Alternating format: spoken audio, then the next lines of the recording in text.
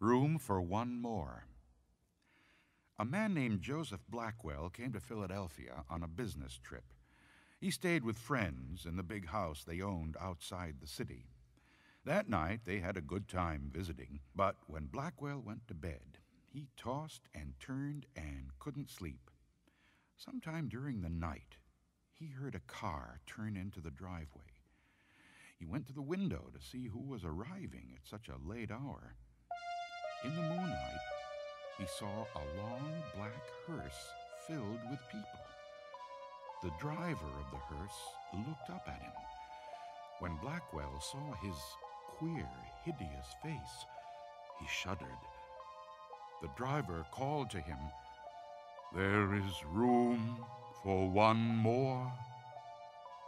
Then he waited a minute or two, and then he drove off. In the morning, Blackwell told his friends what had happened. "You were dreaming," they said. "I must have been," he said, "but it didn't seem like a dream." After breakfast, he went into Philadelphia. He spent the day high above the city in one of the new office buildings there.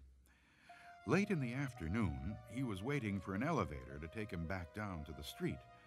But when it arrived, it was very crowded. One of the passengers looked out and called to him. "There is room for one more," he said. It was the driver of the hearse. "No thanks," said Blackwell. "I'll get the next one."